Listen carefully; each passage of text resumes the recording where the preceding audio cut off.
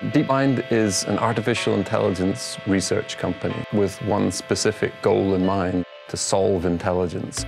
The goal of the Atari project was to take a suite of Atari video games and attempt to learn how to play them with an artificial agent.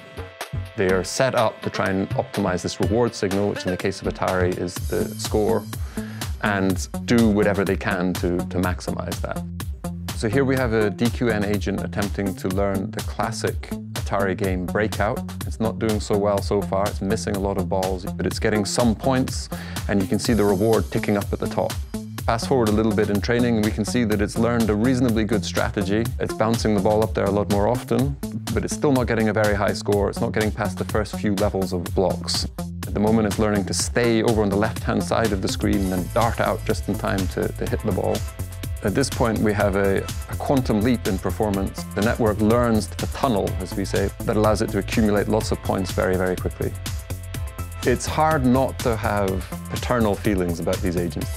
I remember watching with great excitement the point when it finally managed to get the ball to bounce up to the top of the screen, an agent starting to learn things that you didn't tell it. The agent will ultimately surpass the ability of a person. It doesn't have the problem of reaction time. Once this thing is finished training, it can get a perfect score in this game, which is nigh on impossible for a human player.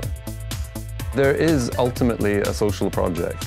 There are so many complex problems faced by the world today, so problems of climate change, problems of economics, problems of healthcare, artificial intelligence techniques will be able to assimilate all of this information, process it, find patterns, and attempt to solve these sorts of problems.